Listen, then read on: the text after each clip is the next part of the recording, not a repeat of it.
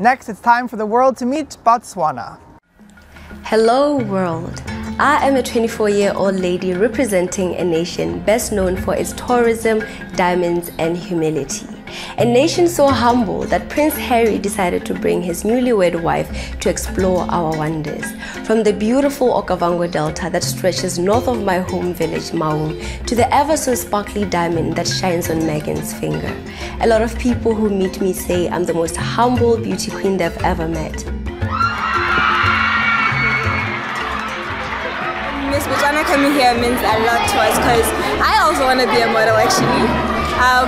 She said a lot of things. She wanted to be a doctor, but it meant giving up that to become something even greater. How can I not be humble when I grew up in such a paradise? Join me as I tell Botswana's story at the 68th Miss World competition in China. I am Moitshepi ELIAS.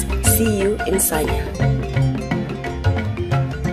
Botswana, what is it like delivering speeches to young people at schools?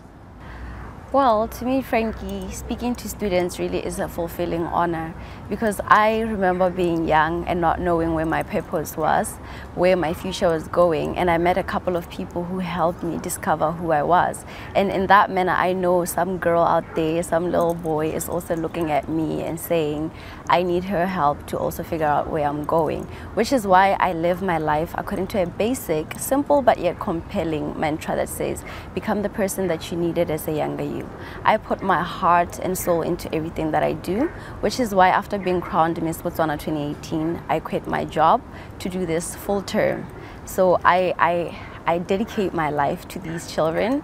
I do school visits, but I also do have little meetings where I meet them and we talk about where they want to, what they want to do and the hard work it's going to take. Thank you, Botswana, for your work. What tips, what's something you tell these young people who are lost or looking for a purpose? I always tell them the same thing, which is what I've learned traveling my journey. It is to invest in your dreams. It doesn't matter how little you have or how much you have, but if you put in the work, eventually you'll reap what you have sown.